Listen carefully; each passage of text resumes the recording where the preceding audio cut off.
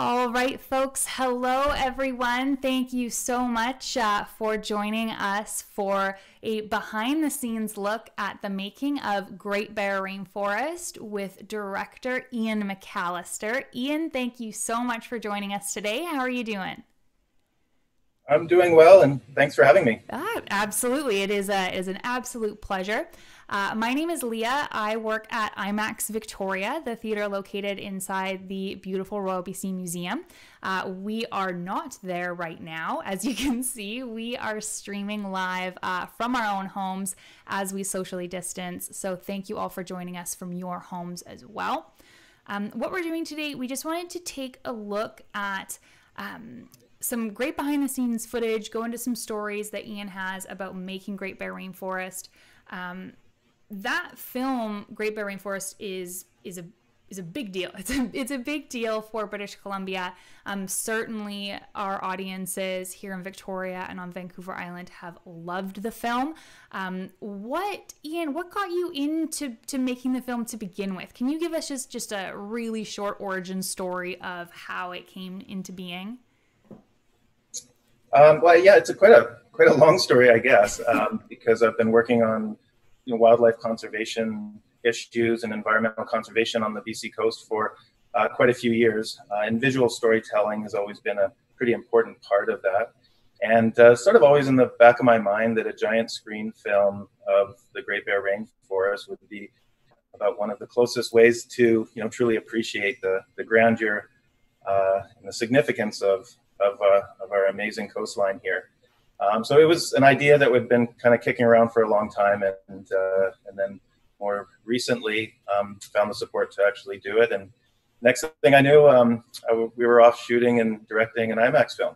There you go. Well, we at IMAX Victoria had the pleasure of sort of facilitating some early screenings of footage that you had, sort of the raw stuff before it all came together.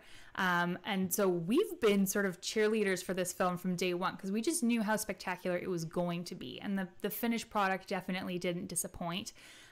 It opened just over a year ago now. So it opened at our theater February 15th last spring.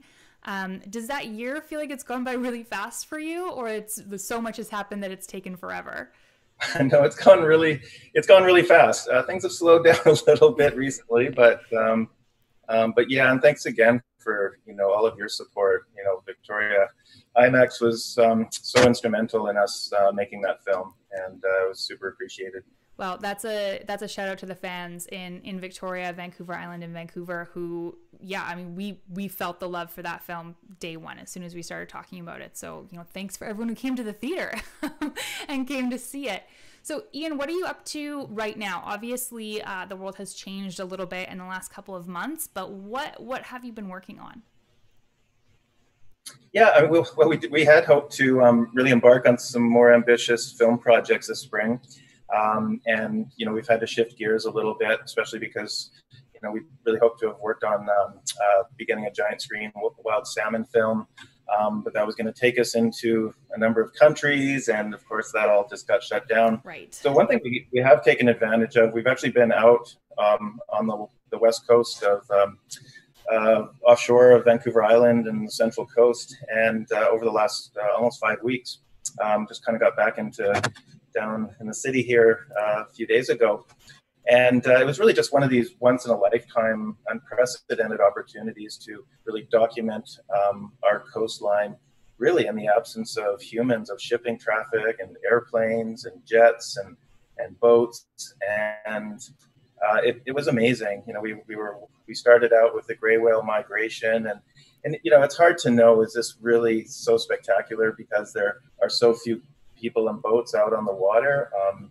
Because the water was crystal clear, we could look 50 feet down and see gray whales feeding on the bottom. The humpback whales were coming in from their winter grounds. Just these massive, massive rafts and flocks of migratory birds that you could see as all the way to the horizon. And just again, just all you could hear was wind and the blowing of whales. And I just I didn't ever think that in my lifetime I would actually get, to witness something like that. Yeah. On our coastline, just getting noisier and busier and busier. And so to have the opportunity to be able to see what our coast was like many years ago is quite rare. Yeah, it's a bit strange. I get that sentiment. I think that that's amazing, but it's a bit strange in my head because I already think of that region as being so remote, right? I think of being up in the Great Bear Rainforest and there being so little going on already. But when you're describing it as, there being other boats out there, being tankers, air traffic, you sort of forget about all of that noise that's happening that isn't a part of anything urban. It's just a part of sort of our industrialized coast a little bit. Yeah, it's that. Thank you for sharing that. That's I'm jealous, that you got to have that experience. But thank you for sharing that. We had the opportunity to go out to our annual pass holders and ask them if they had any questions for you. So I had a couple right away that I wanted to get into. This came from our member, Alana. Alana asks you, Ian, what inspired you to get into wildlife photography? Because before you got into film, you have, long-standing award-winning photographer. So how did you get into that? Well, I think film really just followed photography, and it's just a different medium. So, I've always been engaged in both. But mostly it's because, these places that we're documenting and these rare wildlife habitats are really hard to get to, and very few people get an opportunity to see them firsthand. So, our ability to capture visual imagery, footage, stories of these places is really an essential part of our conservation work. And we're visual creatures. We respond viscerally to visual images.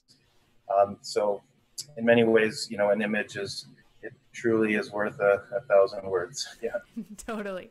And when you're speaking there about sort of our work, I'm assuming you're speaking about Pacific Wild, the nonprofit organization that you're a co-founder of. Can you give everyone, I know a lot of folks already know your work in the sort of activism and conservation world, but some folks might not know the details of what Pacific Wild gets up to. So can you just give a super brief overview of what is Pacific Wild and what are you working towards? Yeah, Pacific Wild, we have an amazing team of conservationists working here in British Columbia. So we're a nonprofit. We mostly focus on wildlife conservation, sustainable fisheries, protecting critical wildlife habitat, mainly focused on the BC coast, but our wildlife conservation and wildlife policy work takes us across Western Canada. Right. Well, that makes total sense then. So you're up in these places, doing the work, and you want to make sure that it gets documented so that everyone can get on board with the with falling in love with these places as they should. Yeah, absolutely. So a follow-up to that is a question from one of our pass holders, Alex, who wants to know if you have any advice for folks who are interested in getting into filmmaking. Any advice for aspiring filmmakers? Well, the exciting thing today is that there's so many different platforms to showcase film and photography. And so that's actually a really great thing. Mind you, because there's so much, it's a bit more of a distraction for people. But I think the best advice is to, really specialize, at least at the beginning, in a special field, in a niche. Become really good at one thing, whether it's wildlife or landscapes or interviews with people.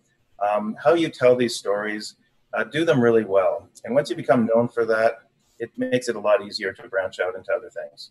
Right. I think that's great advice. Last question before we sort of move on into a different phase of our interview here. This is a question from a pass holder, Karina, who is 9 years old. Karina asks you, Ian, how do you know when to hit record on your camera? And which is an amazing question. I would like to know as well. So please fill us in. It's a great question. And I have to admit, there's sometimes when I've been so excited about what I'm seeing and how it's going to look on the giant screen that I forgot to press the record button. So you try not to do that too often. That hurts to think about. But with digital technology that we have today, we have a lot more flexibility in pressing the record button. We did shoot some film in the IMAX film, And for each film cartridge, we only get 3 minutes. So you have to be really, really careful when you press record, because you only get 3 minutes before you have to do a really elaborate changeover. So that's when you really want to think about when you hit that record button. You know, is this really going to be worthwhile, or is something better going to happen in a few minutes?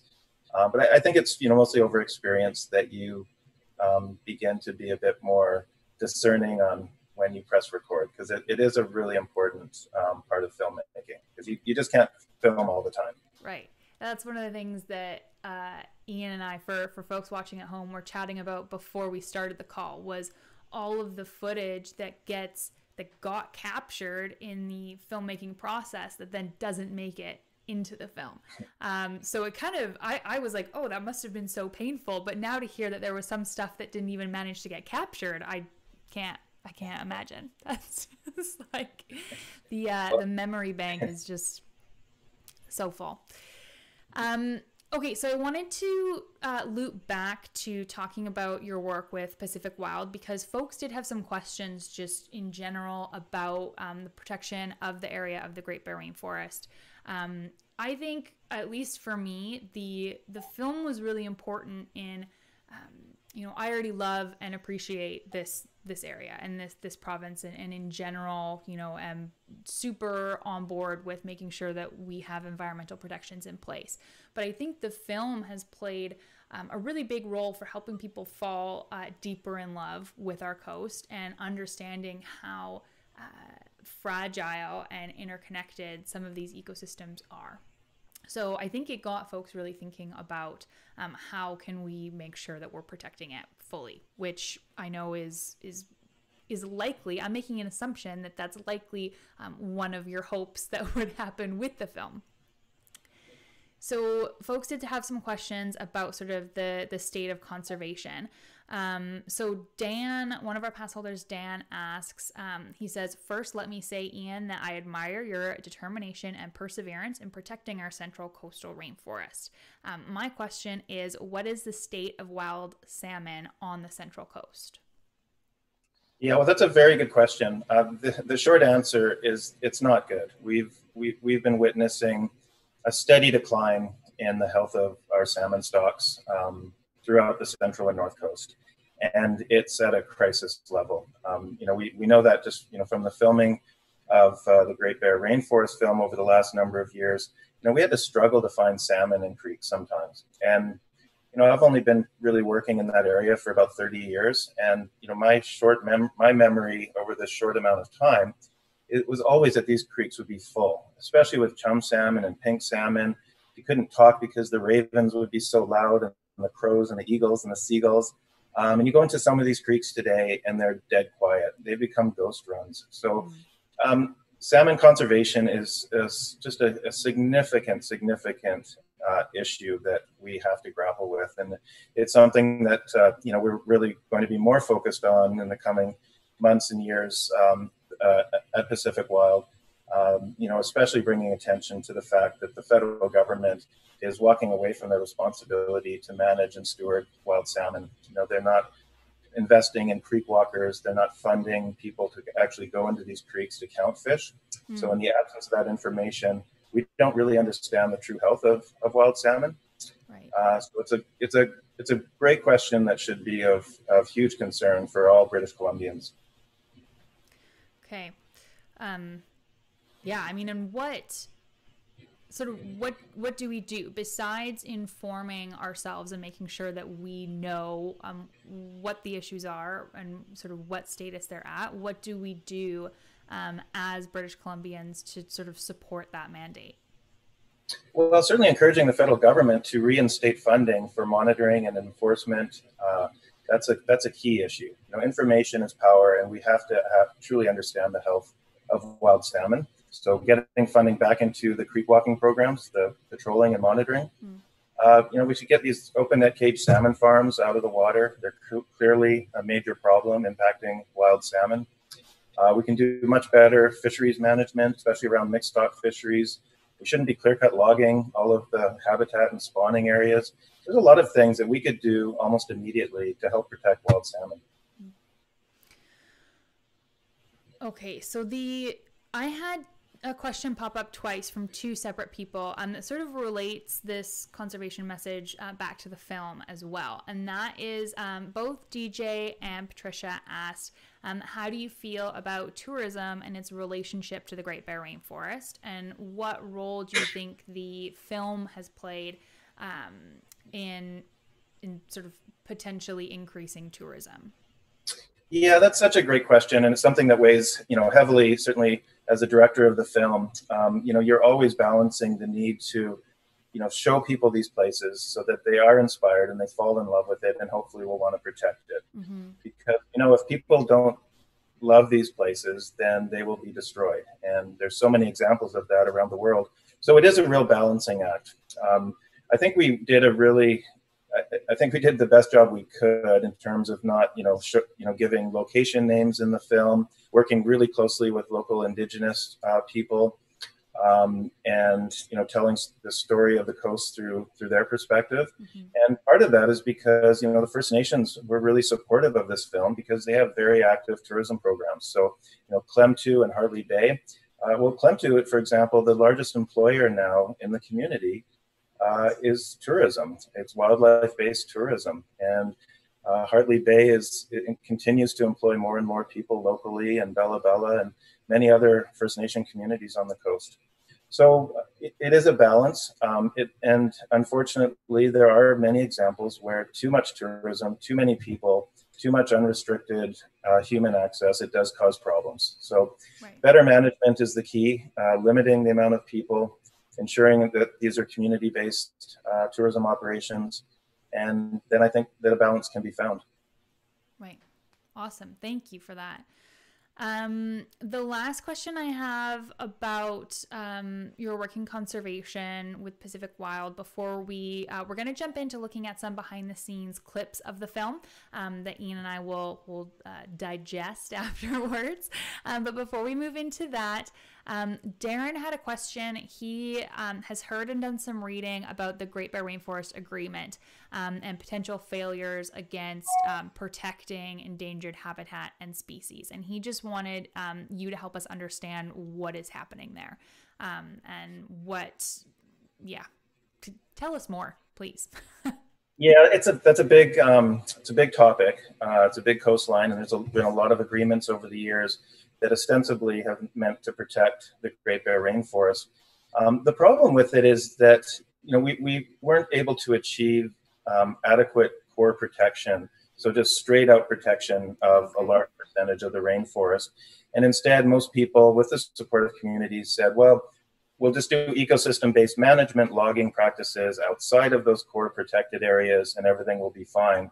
But unfortunately, as the years have gone on, we realized that government and industry have not put resources into monitoring and enforcement and compliance.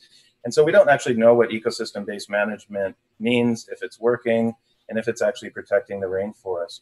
And certainly in our observations and the documentation that we've been doing on the coast, most of the logging that we're seeing, it's just kind of standard industrial clear-cut logging, just as you would have seen 20, 30, 40 years ago. So there are some real concerns about the way logging is occurring in the Great Bear Rainforest right now. Is there information on that, Ian, that folks can learn more at Pacific Wild? Yeah, please visit our website, pacificwild.org.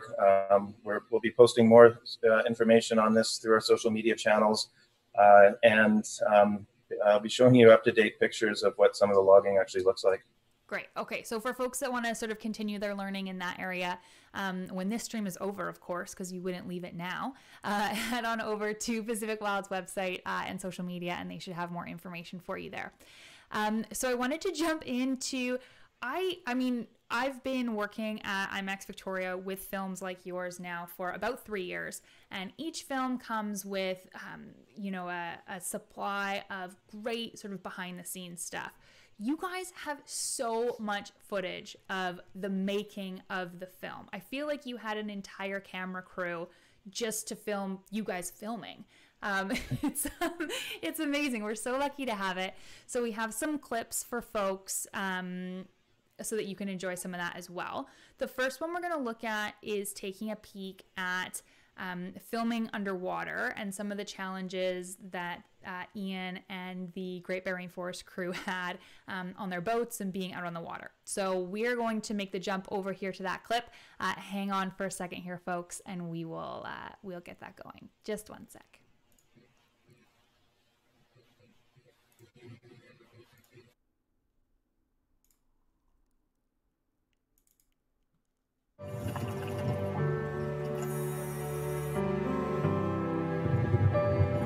There's an incredible amount of life packed into a small amount of area here, and that's been certainly one of our goals is to document as much of it as possible.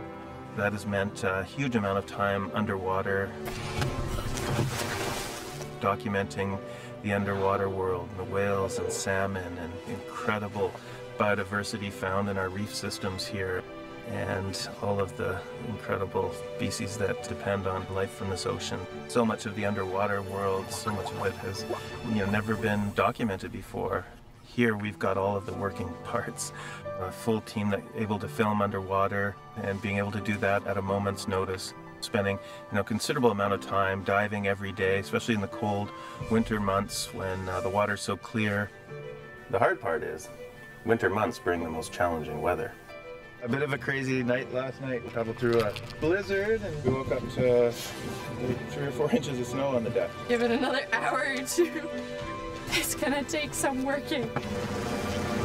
Oh, he's down there somewhere.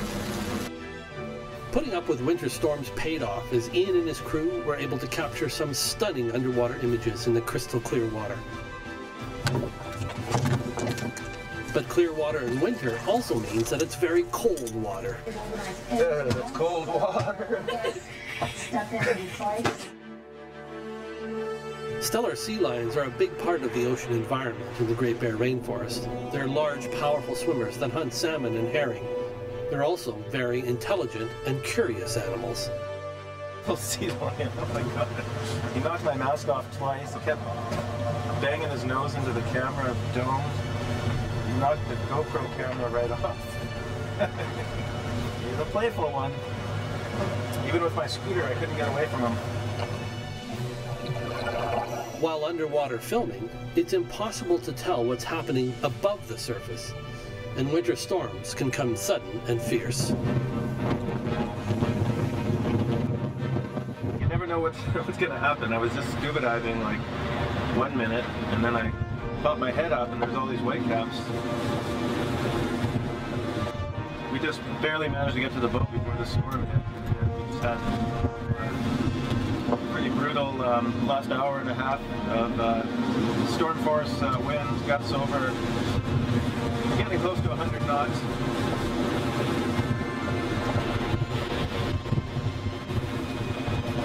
So that sail's coming off. Lost a window and a few things, but we're still intact, still holding an anchor, and I think we'll survive another day. Wait, how windy is it? Ah, windy!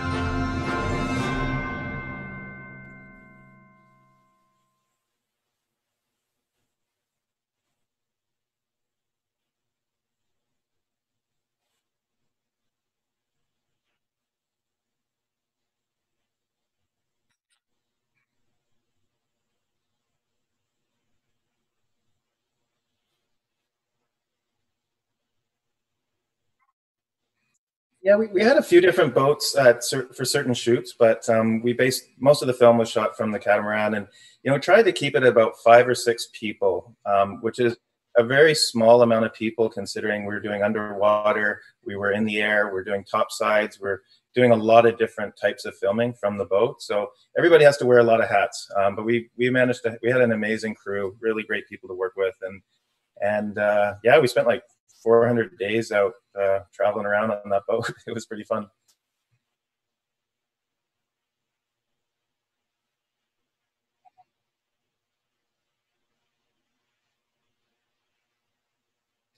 Yeah, it really varies. We were sometimes diving at night, but you're kind of switching from different seasons. And we were filming herring every spring. We were filming salmon in the fall. We were filming whales in the summertime. We were diving in the wintertime. So a lot of it's seasonal, and a lot of it's natural history. It's wildlife. You wake up in the morning, and sometimes you think you're supposed to do one thing, and everything goes to the left. So a lot of it's just being there, documenting it, and waiting for opportunities to film the coast. Yeah.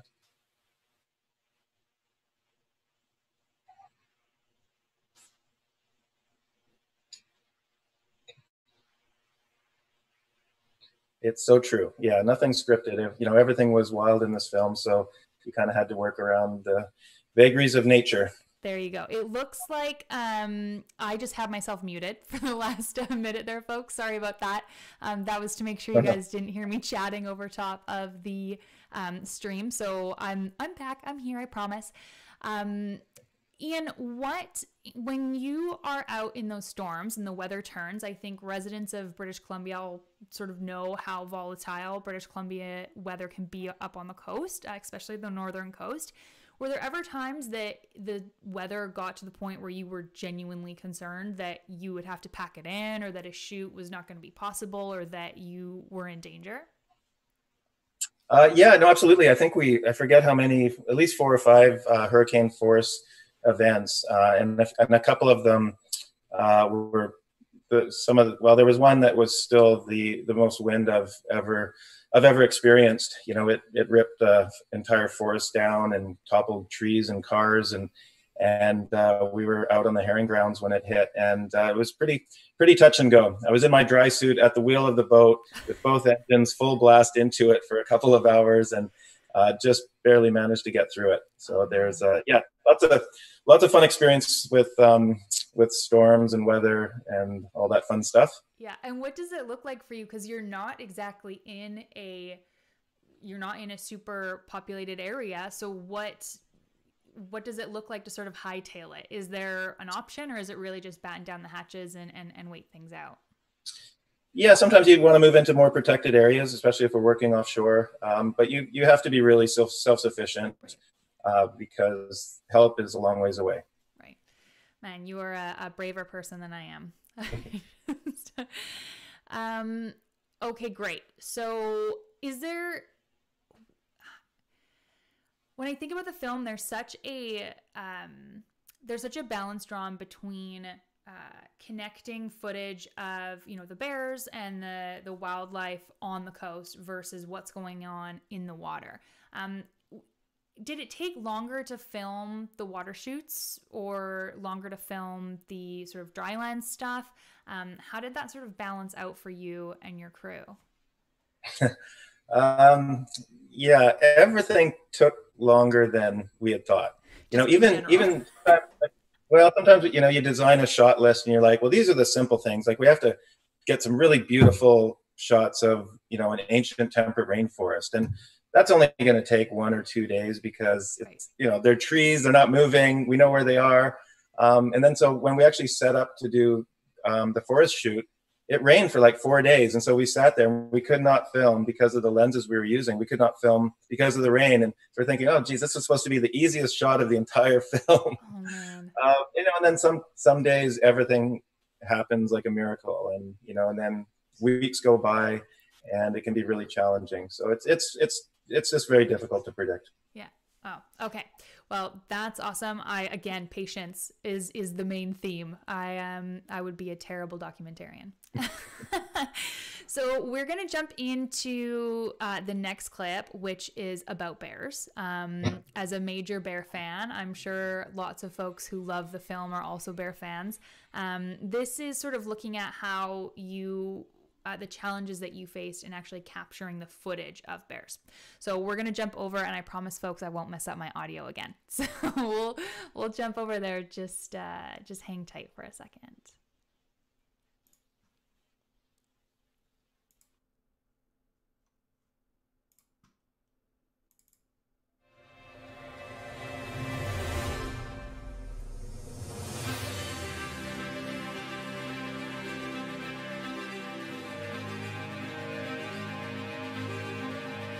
Filming bears for our Great Bear Rainforest giant screen film was a huge challenge. Okay, we got him. He's right there, the spirit bear, I can see him.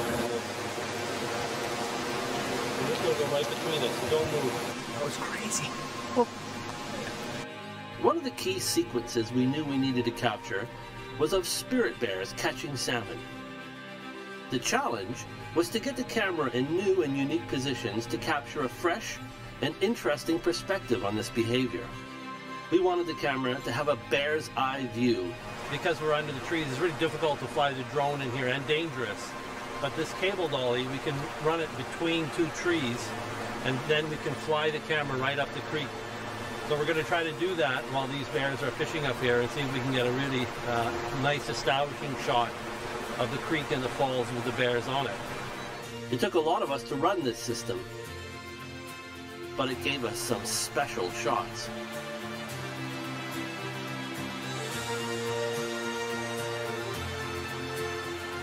We also wanted to have more of a salmon's perspective on the bears fishing. So we placed our cameras half in and out of the water to see both above and below as they fished. How does it look? So we got a little bit of fog right in the middle as soon as it hit the water.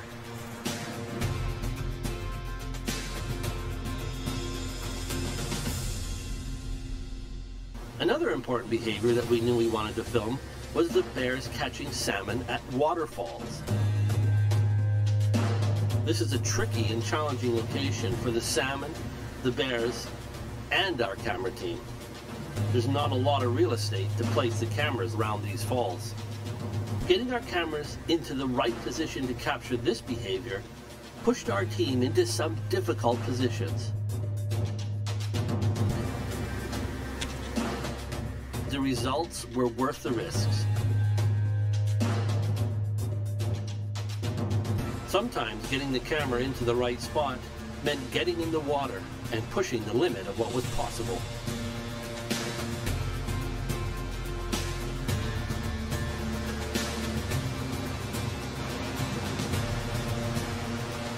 But the end result was a perspective on bears and their fishing that is impossible to beat. We had a very epic day today. 1, 2, 3 spirit bears all here playing around together. Maybe one of the best days of the month. Super happy.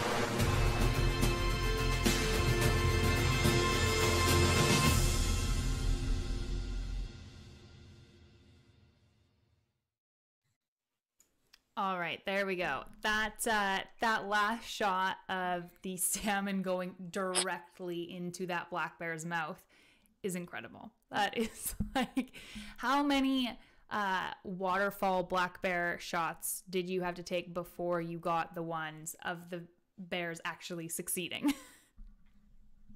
Yeah, we spent a lot of time around waterfalls with bears and leaping salmon, and so yeah, it ended up being taking a lot of time because just to be and it's a really specialized camera. It's 1,000 frames per second, so it's a highly specialized camera that is kind of bulky and hard to use to get that really slow motion. So it was a challenging shot to get. So I was really happy that that worked out. Yeah, I believe it. And so one of the shots that I've always been really curious about, from the film, but then also seeing behind the scenes footage like this, Ian, is of you yourself in the water, in your dry suit, essentially on your belly. It was about halfway through that clip, on your belly, and a black bear comes up and she either catches a fish or is just consuming a fish sort of right, it seems like right on top of you, like right there. In situations like that where you or your crew were close to the bears, is that sort of you guys being stationed and then the bears just sort of existing around you? Yeah, I mean, I was actually filming salmon in this pool, and the bear just came lumbering out of the trees and grabs a fish right on top of me, and I was like, oh, geez. So yeah, I mean, you don't want to unnecessarily disturb wildlife, especially bears fishing, but sometimes you're just sitting there and they just come walking by, and these bears are super fat and healthy and pretty tolerant of people, and it's tough because some people are like, you know, you're too close to the bears, but you know, these are different bears than you get in the interior of BC or Western Canada. These are, you know, coastal bears that, for one, are fairly used to people, but mostly because they have this predictable food supply, and there's this long history between First Nations and bears in these river valleys. There's been this long relationship between humans and bears, so they're amazingly accommodating to us. Yeah. Right. They're like, okay, you're fine. You're not any closer, but you're fine there. Yeah, it's pretty, it's startling. I think it's a bit shocking to see folks so close to these bears. And I know in that clip in particular, you sort of see at one point, you yourself sort of like flinches back just a little bit, like, oh, no, that's crossing the line. In general, you know, your film looks at sort of the whole ecosystem, but it does feature some sort of predators, bears being one of them, wolves another, sea lions another. We saw that in the underwater clip. How much preparation goes into preparing encounters with these predators? I mean, you've just spoken a little bit to bears, but in general, what does the plan look like, or is there a plan sort of going in to work with these animals? Yeah, I mean, I think it's based on, you know, certainly my knowledge over the last 30 years of doing wildlife work on the coast and working closely with First Nation guides and locals. So there's a lot of preparation for sure. I mean, you obviously want to, be in the right place at the right time to the best of your abilities, and then hope for the best. But there's no replacement for also just putting in, you know, a lot of days and you know, because something always happens, whether it's weather or poor visibility in the water. There's a million things that can happen to offset the best well laid out plans. Yeah. I wanted to quickly touch on some of the sort of the technical side of this as well, because that clip gives a really good idea of how some of those sort of really close shots, what look really close, how they're done sort of over the riverbeds. Did you guys have a sort of clear plan before you started filming on how shots like that were going to be captured? Or did you figure it out sort of as you went along, sort of saying, okay, this tech doesn't work for this, we need to do something different? Yeah, probably a combination of things. I mean, we were using technology that had never really been used before. We were using new cameras that had just come online. We were using things that had never really been tested in these environments before. And the reason we were excited about them is because, you know, like our overhead cable dolly systems is all remote controlled. It allowed us to put cameras in places that, you know, was completely quiet and we wouldn't disturb any wildlife. So really, really amazing technology that got incorporated into this film. And then some of it just didn't work at all. It seemed like a great idea, but you know, the rain just killed it. So it was a combination of things. Yeah. Yeah, that's that BC rain will do you in every time. I watched it was like a behind the scenes clip a couple years ago. We had a film called Amazon. It was about the Amazon rainforest, and Mr. Bates, who did, oh my gosh, I'm butchering this right now, but in there behind the scenes, they talked about how in the Amazon, it's raining 1 second, you know, dry at one point, you get all your camera stuff out, starts raining. I'm like, that sounds a lot like home. So I think that you guys probably experienced a lot of similar challenges. Yeah. Okay, the last clip that I wanted to take a look at is the piece on the surf scooters that you did. So we're going to jump over and take a peek at that. Ian was very helpful, everybody, in letting me know that it's not pronounced scooters, which I have written in my notes in front of me by email. It is not scooters. So if I mess that up as we go, you have permission to laugh. I'm not above being laughed at, so you go right ahead. So let's flip over to that clip here. Just 1 second.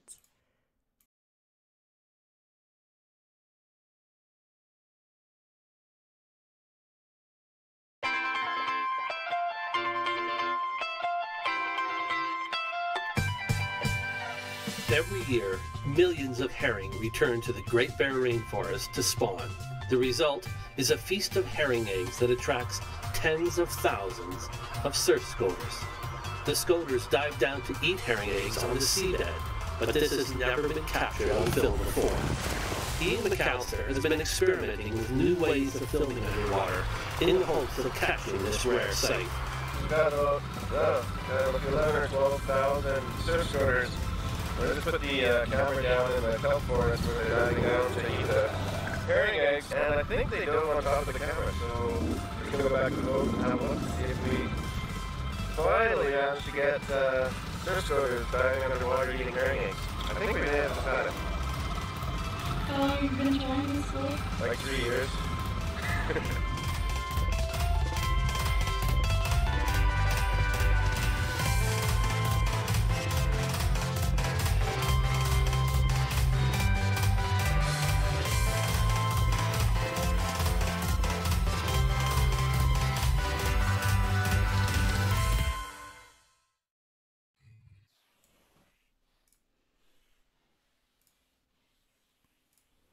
All right, there we go. So obviously you got the shot that you wanted.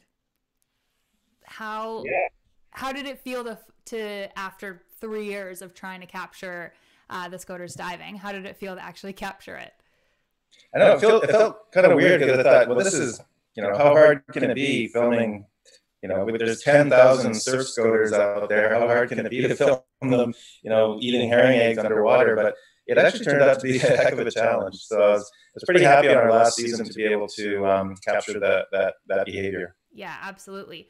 We had a chat a couple of weeks ago now with Tim Archer, who did the sound design for you for this film. And he actually spoke about this sequence as well, with the scoters being, again, particularly difficult because there's so many of them that to capture an authentic sound when you have, hundreds of thousands of them around.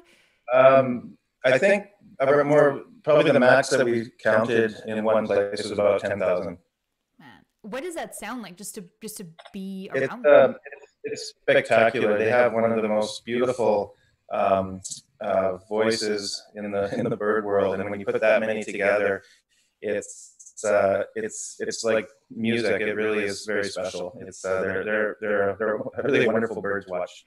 And how did you decide that you wanted them in the film? How did you decide that was a species you wanted to feature? Well, I think that the timing of these scoters, they're flying from their winter grounds in the south, and yet they've timed their migration to coincide perfectly with this very short window of the herring spawn. And so how the fact that thousands and thousands of these birds show up on the herring grounds, feast on herring eggs to get enough food and nutrition in order to get to their northern nesting grounds. It's really an incredible spectacle that is got the most elegant timing in terms of the migration. So it just seemed that the combination that these are birds that have such a massive territory in terms of their migration, but yet they're also amazing divers, so they can dive really deep and feed on these herring eggs. So just seemed to be it would be a great sequence to have in the film, but it turned out to be a bit more of a challenge than I had at first thought. And to get all of those cameras out under the water, I have so many questions.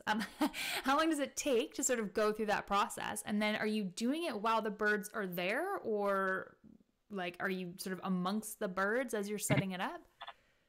Well, the reason it was challenging is because when you have thousands of birds that are feasting on these rich, fatty eggs, they're also excreting a lot of stuff. And nice. the feather, and then you've got the herring milt and all the eggs. So you have thousands of tons of herring and thousands of birds all making a real mess in the water. Oh man! And the visibility. So often I go in the water and I can only see a couple of inches. Right. So I always had to get above them all in clear water and hope that they would come into it. And that was one of the real challenging parts of that shoot. Whoa, that's real behind the scenes. Thank you. Thank you for that, Ian. That's awesome. That makes sense, though. That would be a very particular challenge. Absolutely. Okay, great. That's perfect. And I mean, the film itself tells sort of this beautiful story, and which is the sort of accurate story of our coast. The main, or in the story, the bear that is followed, Mox, we had a question about how you decided on that bear. Is it one bear, or is it sort of a combination of bears put together? And sort of why did you tell the story following Mox?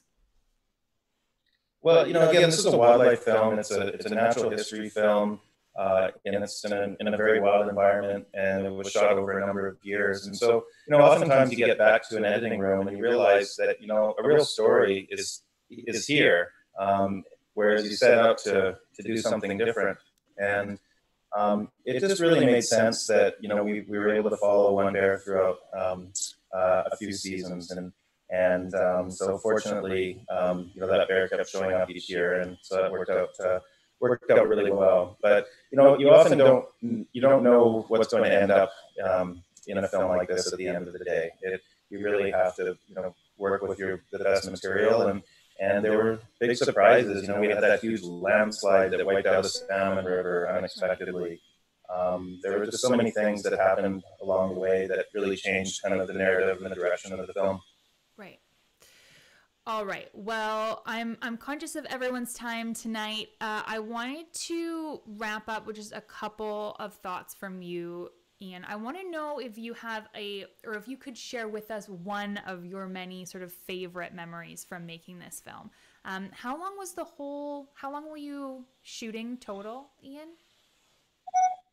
Yeah, we had about 2 years, maybe 2.5 years to shoot it, and I was really fortunate to be able to squeeze in 3 herring seasons, but pretty much 2 salmon seasons. So, but I could have used a lot more time, that's for sure. But the other challenging part is that you can't use footage from previous work because it's all shot for the giant screen, so it's specialized cameras, and you're really starting from scratch. And so to take so many decades of experience and then have to condense, have to achieve it all within a couple of years was another one of those challenges for sure. Yeah. But yeah, there's lots of amazing things that happened along the way. There's this one story. We actually did a behind the scenes book, work of the books, put it out, and I know you've been selling it in your store. But if anyone wants to, learn more about the stories behind the scenes of making the film, go to Order the Bucks or Pacific Wild, and you can order that book. But we had one day where, after a number of days of setting up, we had about 14 people in the field. It was a big shoot of filming the Kitasoo, Hay-Hays, grizzly bear researchers. And just when we were ready to start filming, when the researchers were there, and we spent 2 days setting up, a grizzly bear just walked right onto the set and walked right in front of everyone. They were able to roll with the cameras and capture this amazing behavior. And it was the kind of thing that I had never, ever imagined would happen. I never even bothered scripting it at all because, how could a grizzly bear end up there? But it did. So, lots of things like that, magical moments happened along the way. It's been absolutely, it was a super fun project to work on. That's awesome. Well, thank you for sharing your stories with us today. We are going to leave everyone with a clip, just a fun clip of some West Coast wolves taking a selfie. Ian, do you want to set that up for us? What are folks about to see? That was a really fun, fun day. There's a pack of wolves I had a steady cam, so it's actually a big harness that you have on your back, and I was alone in the forest wandering through with the IMAX camera, and I was soon joined by a pack of wolves, and so to be able to kind of film them in the forest was super fun, and they just kept following along, and I think they were pretty curious about me and what I was up to and this funny appendage on my back. But I got to this one point where I had a GoPro with me as well that was just sitting on the camera kind of for this behind the scenes stuff. And I think I put that down on the ground, and one of the wolves, ran over and grabbed it. And then I guess I was still rolling with my main camera. And, I realized, I really need that camera. It had some good footage on it. And so I started chasing the wolf through the forest and managed to, I guess, capture this shot. So, yeah. That's amazing. Well, we're going to close out with that clip, folks, but thank you so much, Ian, for joining us today and for your incredible work on Great Bear Rainforest and the whole team that was a part of it. And of course, as we said at the beginning, thank you everyone who came to watch it and will come to watch it in the future. So thank you very much, Ian, and we will leave everyone with this clip. Thanks, Leah.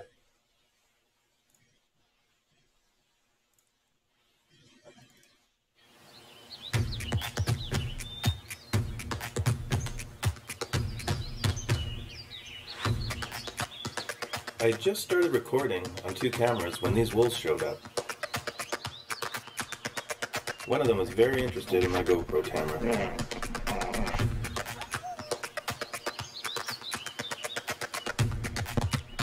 This might be the first selfie by a wild wolf.